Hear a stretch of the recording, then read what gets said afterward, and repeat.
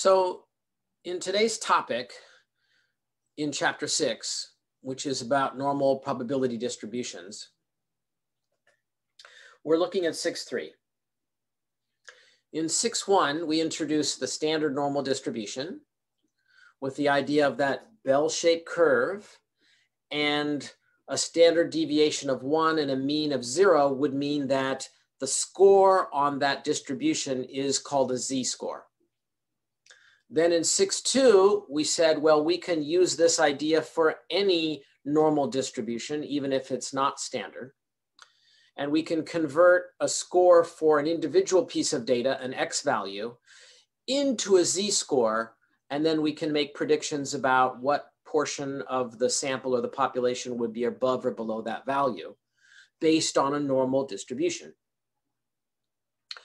So for 6.3, in sampling distributions and estimators, we're going to make a big leap. And here's the idea of what we're beginning to tackle in today's topic.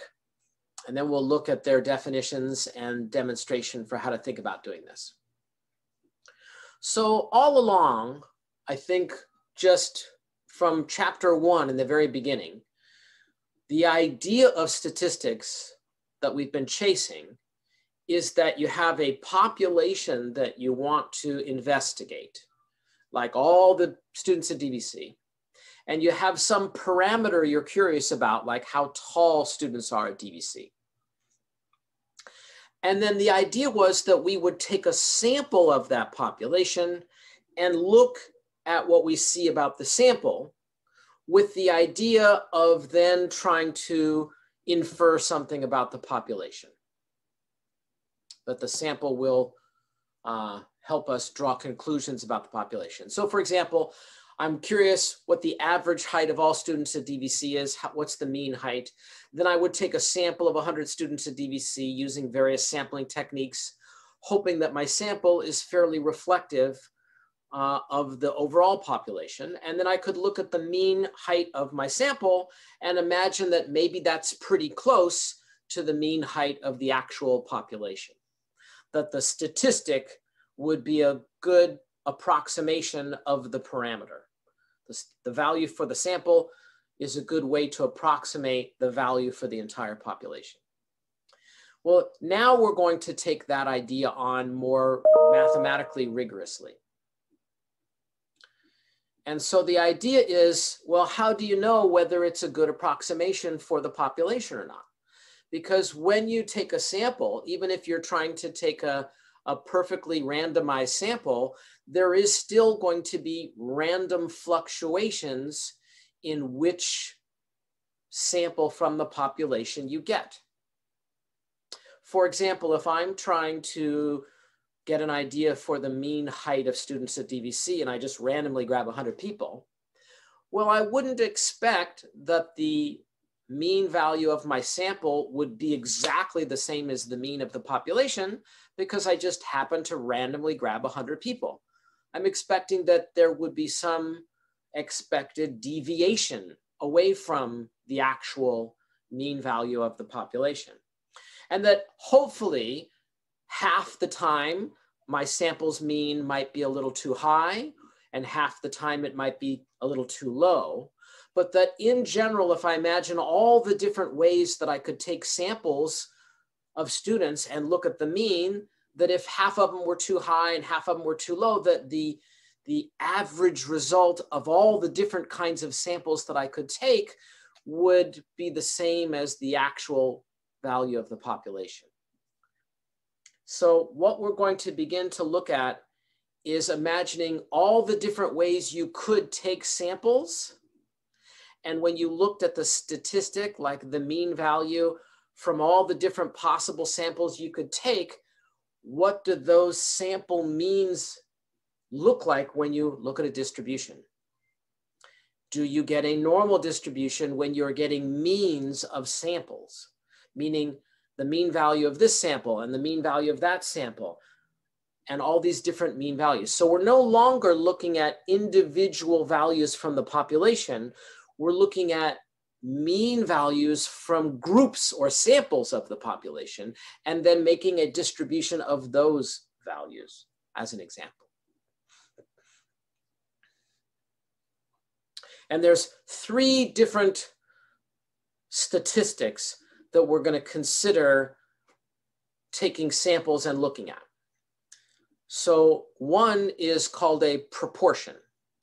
So if I take a sample of 100 students from the population, I can say, well, what portion of my sample had a certain answer? And the simplest way to think of that is like a yes/no question. So I could say, for example, I took a sample of 100 students from DVC, and I looked at what portion of my sample said that they're Democrats. And let's say it's 40%. Then I could take another sample of a different 100 students and ask the same question. And maybe in that sample, the portion that said they were Democrats falls to 30%. And then I could take another randomly chosen 100 people, and maybe in that one it's 52% or 80% or whatever. Every time I take a different sample, I would suspect that I would get perhaps a slightly different portion of that sample that claimed to be a Democrat. Then I could take all of those proportion values and make a distribution. And I could look at the mean value of the sample proportions of Democrats. And then guess that perhaps the mean of the samples of all I got would be close or even equal to the mean for the entire population, meaning not the mean, but the proportion from the entire population of how many students say that they're Democrats. So I can do that for a proportion. I can do that for the mean value of something like average height. I could take a sample, see the average height of my sample, then take a different sample, get a different average, get another sample, get a different average. Then I could average all those averages. I could take the mean of the sample means. And then lastly, I could take a sample and look for some numerical statistic. And then I could look at the standard deviation of, for example, the heights of my sample. And I could get a different sample and get a different standard deviation, and a different sample and get a different sample standard deviation. And maybe the mean of those sample standard deviations might be usable to predict the standard deviation of the entire population. That's the big conceptual step that we're taking forward today. So I tried to use a couple simple examples to describe the idea. Now they're going to walk us through some definitions. They're going to introduce a bunch of notation to try to explore all of these things, and it will be easy to get lost. So try to keep an idea in mind of what we're chasing today. Please feel free to interrupt at any time if you have a question, to give me an opportunity if I've left things confusing to clarify things for you, okay? Any questions at all before we begin going down into the slideshow and getting lots of definitions and things?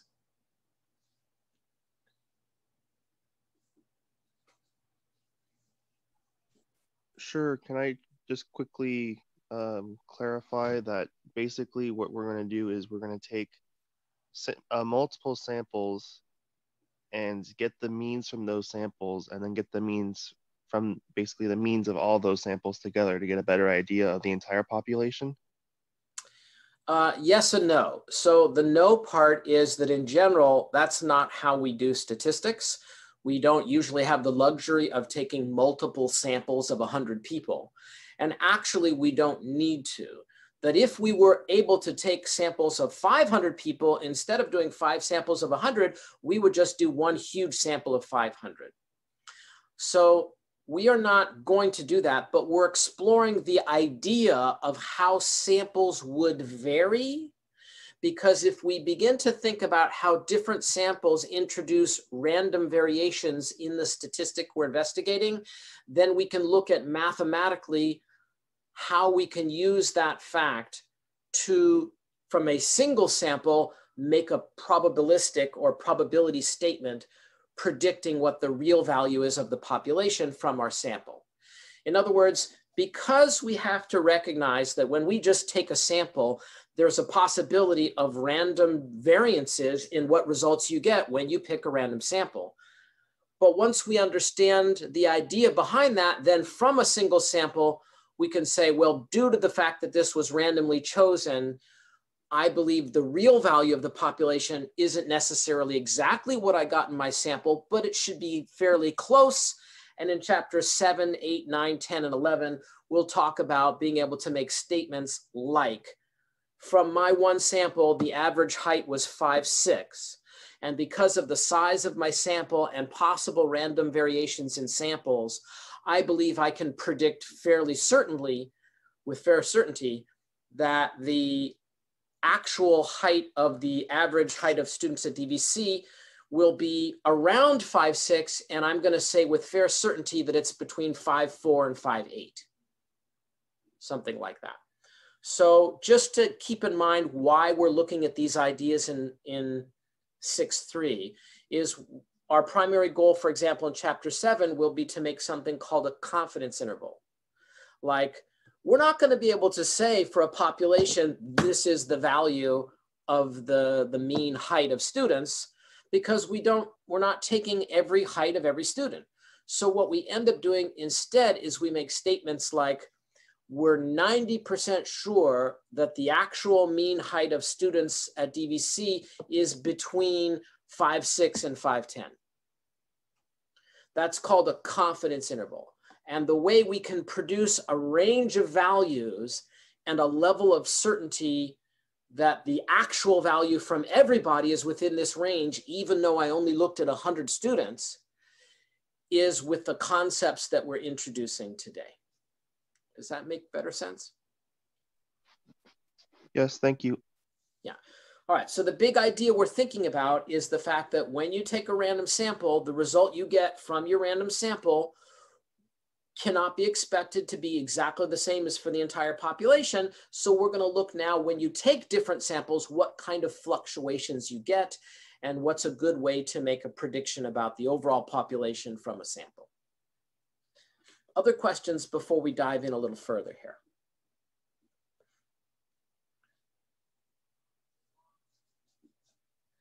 All right, so let's get at it. So key concept, we now consider the concept of sampling distribution of a statistic.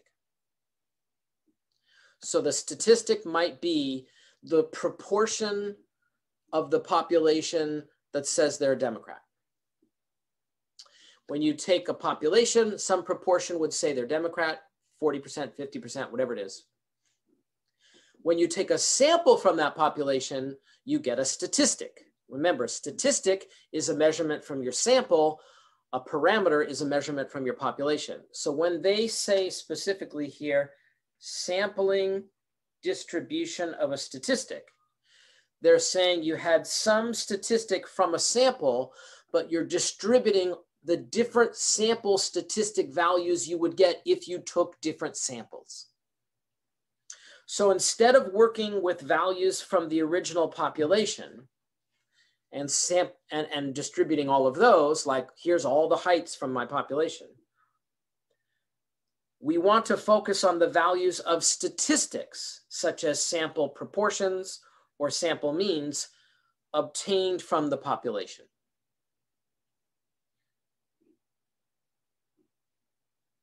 General behavior of sampling distributions. There's 4 points to this. When samples of the same size are taken from the same population, like 100 students from DVC, from the DVC student population, then a different 100 students, then a different 100 students.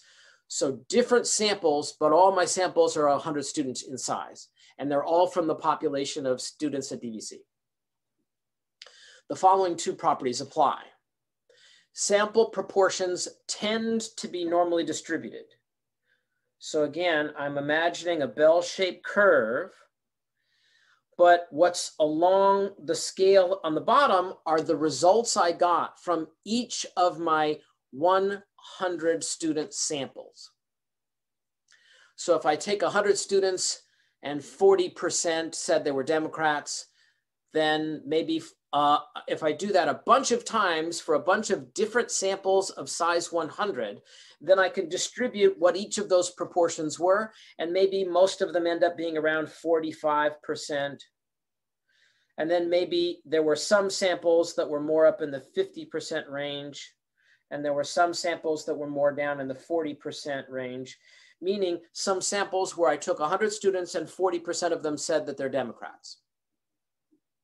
So the different portions of the samples that are randomly chosen, if I take the results from all those different samples and make a distribution, that it will be normally distributed. There'll be a higher number of those samples around some middle value. And then as you leave that middle value, then they will diminish in how many samples were in those more extreme value ranges. Then number two, the mean of the sample proportions is the same as the population mean. Now it could be, I think this should be proportion.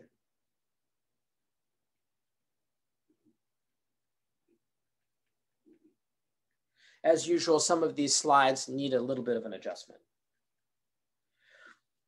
So if I take proportions from all of my different samples and I think of every possible sample that I could take, and there would be lots and lots and lots of those, we would never be able to take them all. But mathematically, if you theoretically took every possible sample of 100 and looked at every proportion of all those samples and distributed them out, well, then you could get a mean of those proportions. You could add them all up and divide by how many there are. And the mean value of the sample proportions that you got is the proportion of the population itself who would say that they're Democrats. So if I look at all possible samples of 100 and I took all of the mean of all of those proportions, and let's say the mean turned out to be 45, and that was right in the middle of my normal distribution of sample proportions, that would mean that that is because the actual proportion of the populations is 45%. And it kind of makes sense, because if the actual proportion of the population is 45%, and you just randomly grab 100 people, and you think of all the different ways you could randomly grab 100 people, well, you would think of half of the time you would randomly happen to get proportions a little above the real proportion, and half the time you'd randomly get proportions from a sample that are a little below the actual proportion, because it is possible and expected that you would deviate from the real value. But if they're chosen randomly, you would deviate equally, sometimes above or sometimes below the real value. Questions, comments, discussions about that?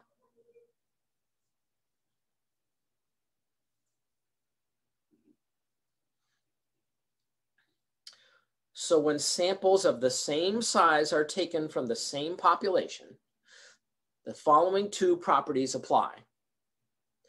Sample proportions, the values you get from all the different samples, tend to be normally distributed, meaning if you make a distribution of the sample values, you get a normal distribution. And the mean of all of those sample results is the same as the value for the population itself.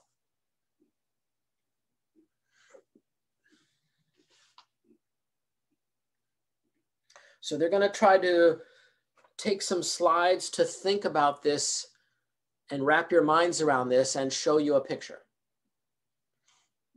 And I think this is very helpful if you can take the time to think about what it's showing you, but when you first look at it, it's very overwhelming. So again, let's say we are talking about taking a sample and looking at the proportion of my sample that call themselves Democrats. So for each sample, there'll be some P value for proportion. They're labeling this like P hat as the sample proportion. And I'm going to say, we'll say of Democrats, just to keep our example in mind.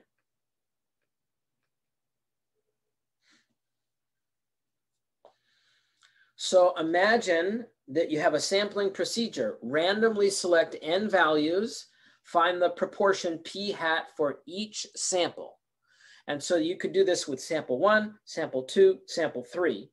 You could just keep taking samples. The population proportion, they're just going to call p without the little hat symbol on it. So then you would get a different proportion for each sample that you took. 40% for one sample, 45% for another sample, 50% for another sample. And you can imagine collecting all of those samples from all of the different ways you could randomly select 100. Then all of those different results, you could then make a distribution.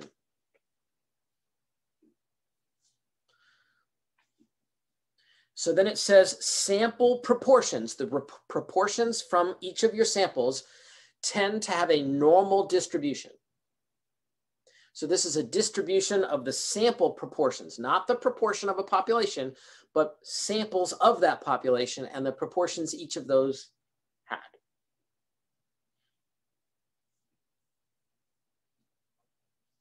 Well, if you imagine all the different kind of proportions that you could get and you listed them all out in a distribution, well, then you could take the mean of those proportions, 40%, 45%, 50%, 52%, 38%.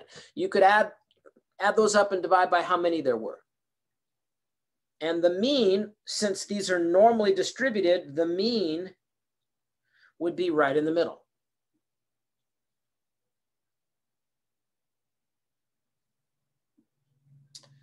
They're going to move on to sample means. So what we just saw from the slide above is the mean of sample proportions is the same as the population proportion. So this would be that the mean of the p sub hats is equal to p, the actual population proportion.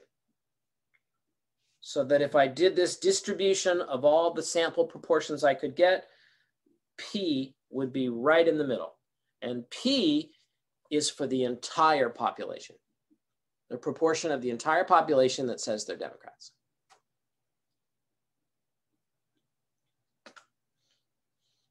So the idea being that if I take a sample of 100, well, as you can imagine, I could get a value higher than p for the proportion of my sample. I could get a value lower than p, the actual population value. But that most of the samples I get should be within some fair range of the p-value of the population. It's possible I could get some sample that's way over here that has a much higher proportion of Democrats than the actual population. But the farther you get away from the actual proportion, the less likely it is that that will occur. If 40% of my population were Democrats, what's the chance if I take 100 students that all of them would be Democrats and that my proportion for my sample would be 100%? Well, that's a binomial calculation. You may recall that's extremely unlikely, extremely unlikely. I would go into the binomial calculator and I'd have to put in a success of 40% and say, what's the chance with 100 trials that every one of them hit the 40%? That's astronomically small probability. It's almost an impossibility. And so the idea is that what's most likely when you take a sample of 100 students is that the proportion of your sample is maybe not too far from the actual population proportion. And we're now thinking about exactly how far away it's likely to be so that we can then draw conclusions about the actual population. And the conclusion will be something like, we think it's fairly certain the actual value is not too far from the value of our sample, and here's a range we think that actually includes the real value from the population. So the next slide is this exact same thing, but instead of taking sample proportions, we're going to take sample means. But let me just see if there's any questions, comments, or discussions about our example of sample proportions, in this case of Democrats, and this slide that we're looking at. Any questions at all?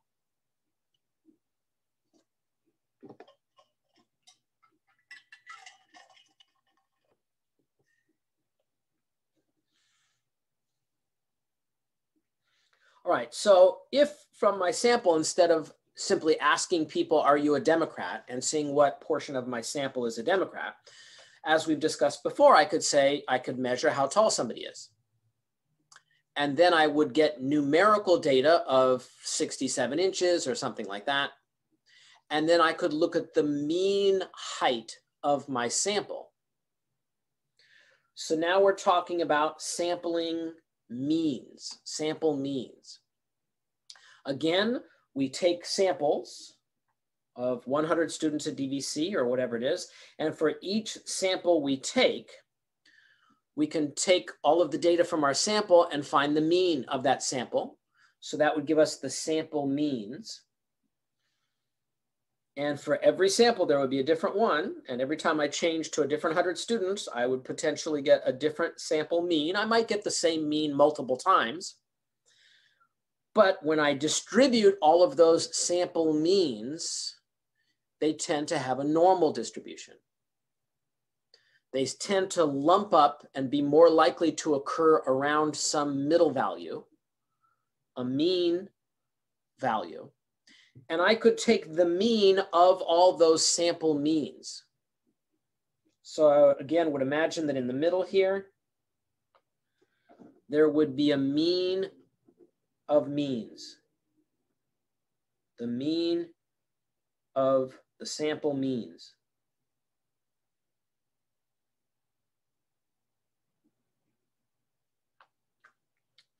The mean of the sample means. The average of the averages.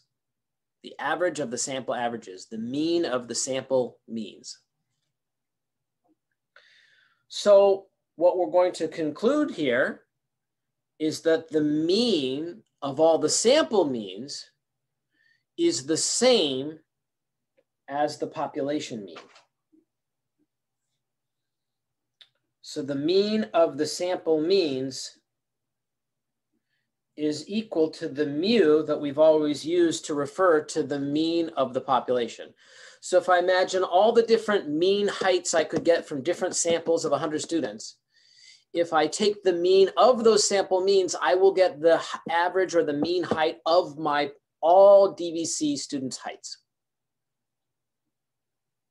And further, I would expect that the most likely occurrence when I take a sample of students is that the mean of my sample will be fairly close to the actual mean of the entire population, and that it's much less likely that I'll get a sample mean that deviates very far from the actual mean of the population.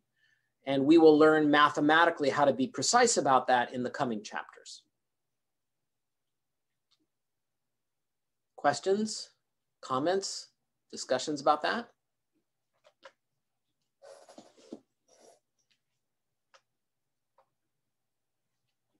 So this is it's not an exact thing. It's more of an approximation, but extremely close to what we're trying to go for. Correct? So the only way to exactly know the mean of a population is to know every value and take the mean. Mm-hmm. That's the only way. So to say that statistics doesn't give you exact values, that is true. But that doesn't mean that the mathematics is not exact, because instead what we will give you is exactly correct probability statements. And that's why the probability chapter was important. So for example, trying to think of a way to describe an example without using too much of what we still have yet to learn. So if I am flipping a coin and I'm going to flip it 10 times, we know due to theoretical probability that the probability of getting heads is 50%. and that the expected number of times that you would get heads if you flipped a coin 10 times would be 5. Does that make sense? Yeah. That's exact, right? There's no ambiguity about that. That's an exact value. The probability of getting heads is 50%. That's exact. But what happens when you flip a coin 10 times? Does this guarantee that you're going to get 5 heads? Of course not. You could easily get 4 or 6 because they're pretty close to 5. But you could also get 10 heads, but that wouldn't be so easy. That would be much more rare. That would be, you know, less than 1 in 1,000 chance that that will happen.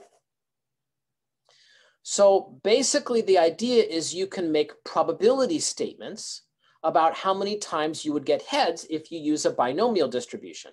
As we learned in binomial distributions in chapter 5, I could say, well, what's the probability if I flip a coin 10 times that I get either 4, 5, or 6 heads? And it would be a pretty high probability because 5 is the most likely outcome and 4 and the 6 are the next most likely outcomes. And so I have a pretty good probability of getting between 4 and 6. I still might not, but I have a range of values in which I can give an idea of how likely that outcome would be. I can give a probability statement, like you're going to 78% of the time, you're going to get 4, 5, or 6 when you flip a coin 10 times and count the heads or something like that. Does that make sense? Yeah, that's a helpful distinction. Thank you. Okay, so now what this does in statistics is we basically work that backward because those probability statements are predictions about the future. Like, well, since I know all of the probabilistic situation of flipping coins, I can make predictions about the future. And in the long run, those are going to come out to be true. But the problem with statistics, when we just take one sample and we're looking at a population, is that we are trying to use probabilities to make a statement about the population. What's true about the population is an exact value, but we practically don't have a way of getting it. I mean, obviously you can get it with a census, but as we've seen, census are very expensive and usually practically impossible.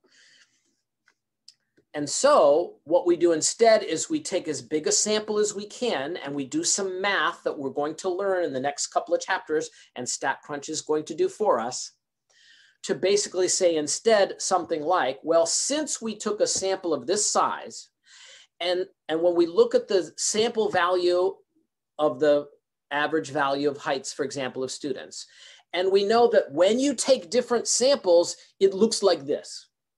And that in general, we would expect that 90% of the sample means that we get would be within a certain range from the actual population mean 90% of the time. That means that we're 90% sure that the sample that we got is within that range from the population.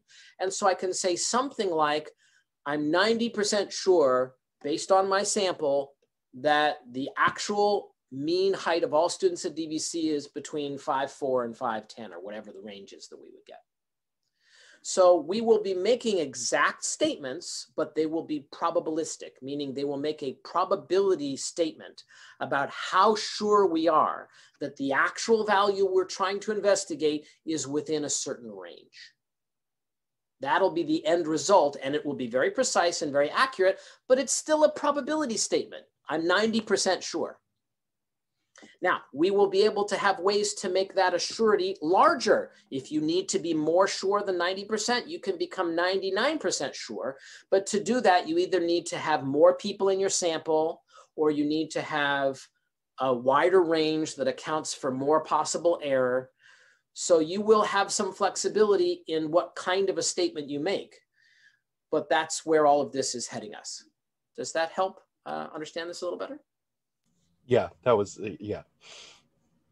It's tough, and we're just beginning down that road, and so that's why it's most challenging right up front. But the more we look at it and the more we see how we use it to do problems, hopefully it can make more sense to you. But in the very beginning, you want to fight to try to understand the ideas behind what we're doing, because then the little results in the formulas can be interpreted correctly. And that's the key. You're not going to have to do the fancy math crunching. Formulas and calculators will do that. But the ideas need to be well enough understood so that we can interpret the results the calculator gives us and understand what that's telling us about the population. So in the next slide, we see things are a little interestingly different. So now they are talking about sampling variances. Remember, the variance is the square of the standard deviation. Well, we could use the same idea. We could take a sample from our population. We could examine each of the sample variances and make a big list, and then we could make a distribution of sample variances.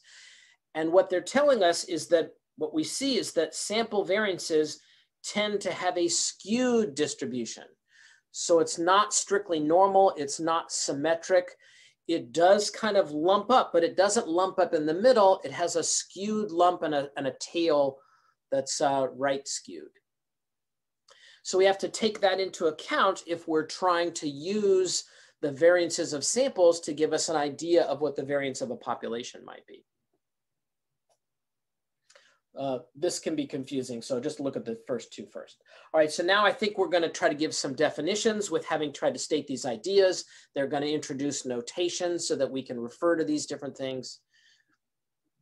Sampling distribution of a statistic is the distribution of all values of the statistics when all possible samples of the same size n are taken from the same population. All possible samples of the same size. So for students at DVC, I would literally talk about a distribution, if I took 100 students, of every possible different way I could take 100 students. Now, practically, that's even harder than just sampling the whole population. So this is a theoretical discussion to help us understand how a particular sample we might get might relate to the actual value of the population. But a sampling distribution is a theoretical distribution of all possible samples. And it doesn't have to be theoretical. Of course, we could just look at a very small population and look at all the possible ways to sample it. And that's basically what your homework problems do. Your homework problems basically make restrictions to very small populations, and they literally talk about every different way you could take a sample from that population and look at how the results of that distribution would turn out. And that's why there's not a lot of homework problems on our homework like that, because they are a little bit involved. And I did one for you very thoroughly with lots of explanation that took about 20 minutes in the videos online. But in general, there's no way we'd want to talk about all the different ways I could take 100 students from a population of 10,000 students or something like that. But that's what we are talking about theoretically with a sampling distribution of a statistic. So the sampling distribution of a statistic is typically represented as a probability distribution in the format of a probability histogram, formula, or table. So that's their definition. So for a proportion, the sampling distribution for a sample proportion specifically, like what percentage of the group are Democrats or are male or are over the age of 21 or something like that. That's the distribution of sample proportions. And so they're going to use p hat, as I mentioned earlier, where the hat means that the proportion that you're talking about, 50%, came from a specific particular sample.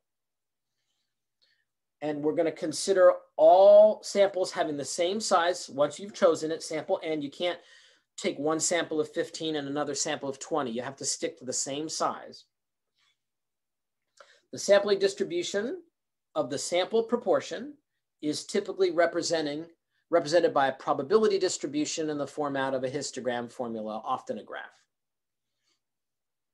So this is the sample of all the p hats, and proportion for the entire population would be a p without the little hat symbol above it. Then you're talking about the entire population's proportion. Well, they just define that on the next slide. So P equals the population proportion, and P with the little hat is the proportion from a particular sample. Similarly, if you are looking at a population mean, they use a big X, and when they use a sample mean, they'll use X with the little bar on top. So X with the bar, P hat, those represent statistics, meaning values from a sample, not parameters, which would be the value from the entire population.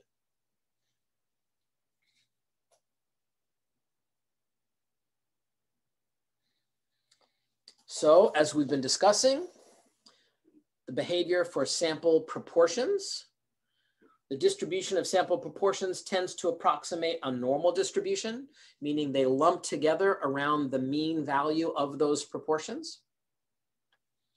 Then they say the sample proportions target the value of the population proportion in the sense that the mean of all the different sample values you could get is equal to the population proportion, as I was discussing earlier. So when that's the case, when the mean value of all the different ways you could take samples is equivalent to the value for the population that you're investigating, then they say that the samples target the value from the population. That means that they are more likely to be close to the actual population proportion than not.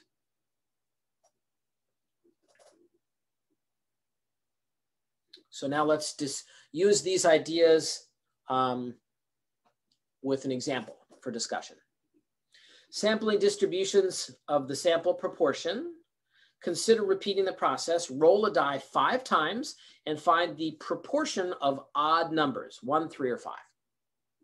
So I rolled the die and I looked at the number, and I'm just considering, was the number odd or not? Yes or no, when I roll it 5 times. So how many times could I get an odd number if I rolled a die 5 times? Well, 0, 1, 2, 3, 4, or 5. What do we know about the behavior of all sample proportions that are generated as this process continues indefinitely?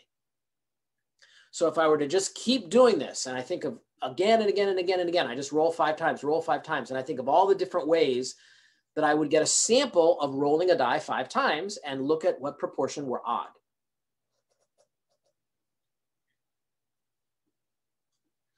So every time I roll the die 5 times and count up the number of odds and look at what portion of my 5 rolls I would get, maybe 0, maybe 1 out of 5, maybe 2 out of the 5. I would get some value like 0.2, 0.4, maybe a 0, maybe a 1, maybe all 5 were odd. And if I took all of those and made a distribution as I did this, they're showing what they got from a sample where this was done 10,000 times. And what you can see is that the proportions of how many odd die you would get out of your 5 roll, when they distributed them, formed a normal distribution. So they're showing that in this graph here. And you could see that a small portion, all 5 were odd, a small portion, all 5 were even, but that more commonly you had 2 or 3 of the die rolls be odd. When you roll a die, you've got a 50% chance of getting an odd number. So if you roll a die, you would expect that something close to 50% of the rolls will come out odd. That in extreme situations, that may be not the case at all. But what's more common is that you get close to half of them are odd. The expected value for how many times you would get odd is 2.5 out of 5 times. But of course, you can never actually get 2.5 out of 5 rolls be odd. You could get 2 or you could get 3, but not 2.5. So the 2 and the 3, which are closest to the expected value, are most common. Questions?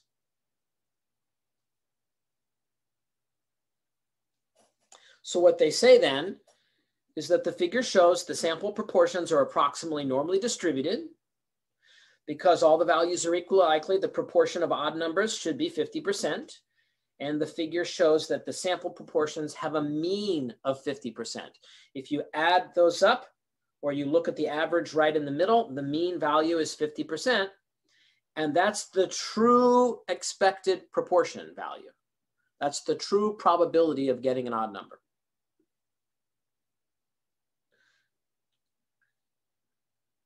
Questions, comments, discussions?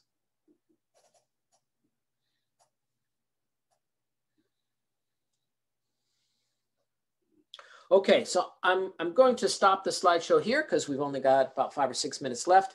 And I want to show you how this theoretical discussion, we're in 14 out of 31, so we're halfway through the slides. So they go on and on, talk about different things, as you can see. They do other examples, but notice there's not a lot of calculations here. This is all theoretical discussions. They finally give you a formula, which we will never use, but they talk about targeting, et cetera, et cetera. And again, more pictures of examples where they did 10,000 trials. So there aren't a lot of things here where you are doing these things specifically yourself. So if that's the case, then what do they expect you to do on the homework? Well, they can ask you theoretical questions. They can ask you about definitions. But what they do a couple problems like that. But actually, they give you some very small samples and ask you to figure out all the different possible samples you could get. So let's take a look. So I'm going to switch over to sharing my computer screen and take a look. So I think I grabbed one of these, but it's not there anymore. It was like 46 maybe.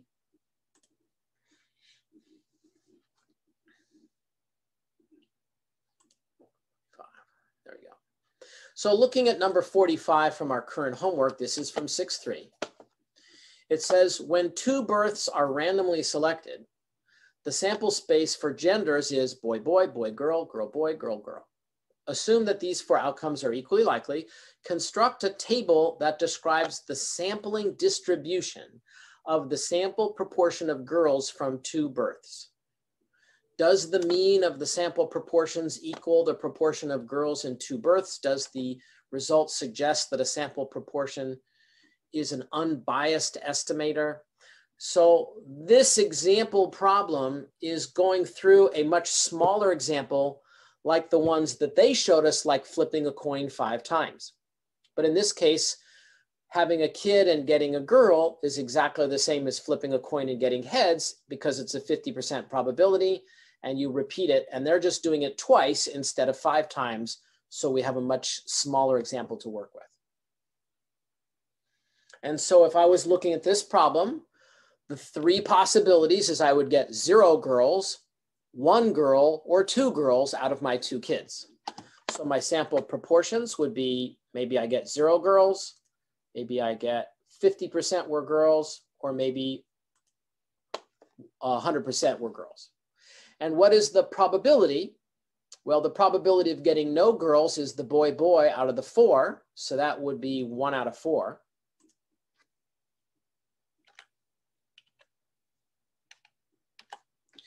The probability of getting 1 girl would be boy, girl, or girl, boy. That's 2 out of 4, or 1/2.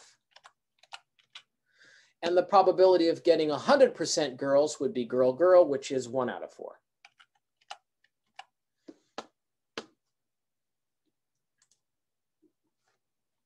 So then they go on to ask us to discuss this. So in this case, we had to create the probability distribution for the different sample results we would get when we were taking a sample situation of having 2 kids and seeing how many of them, what proportion of them were girls. So this is a proportion sample.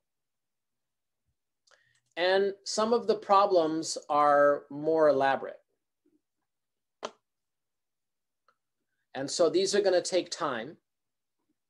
And that's why I wanted to let you know that I did a more elaborate example in which it took me about 20 minutes to go through and explain it very clearly. And we don't have time to do that in class, but that's why I shot a video of that. And I'm also showing how a lot of this stuff could be done in StatCrunch at the same time. So take a look at that video. That's the third video on the list of Chapter 6 StatCrunch videos. And that's where I wanted to finish up today. So the concept is challenging. It will take some time to understand it. Try to do that. Look at the example that I shot for you in detail to hopefully help you do at least one of your problems. But the harder problems in the homework are like that. And I kind of picked one of the hardest ones and just did it in detail.